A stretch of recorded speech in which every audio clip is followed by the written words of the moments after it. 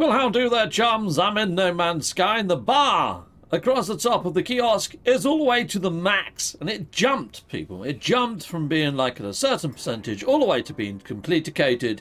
And we now have the Ice Walker statue. Yes, we do, people. I'm going to go on down to my dunces in the ice base. I'm going to place this in place. Right, well, I'm at my dunces on base. Let's head on over here, then.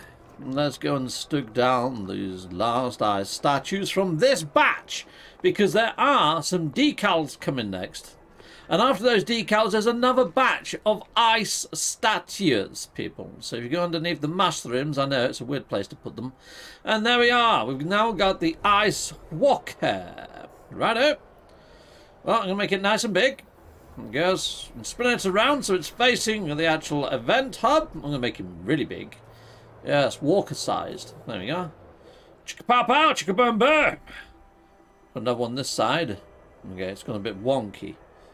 I'm going to stick it right under the light. Chicka-pow-pow, chicka-boom-boom. Done, dilly and done. That looks frickin' ace. Okay, let's go into the old camera mode. Put the sun in the sky. Let's have a little better look at these guys. They do look fantabulous, don't they? Yes, as fantabulous as an ice statue looks. Reminds me of the Ed 209 from RoboCop.